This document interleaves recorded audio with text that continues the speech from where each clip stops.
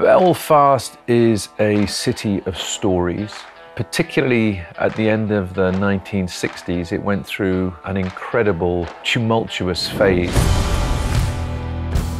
It's a very, very personal remembrance of that time. You wouldn't want to be the old man out in the street. Touch my family and I'll kill you. The story is told through the eyes of a 9-10-year-old boy.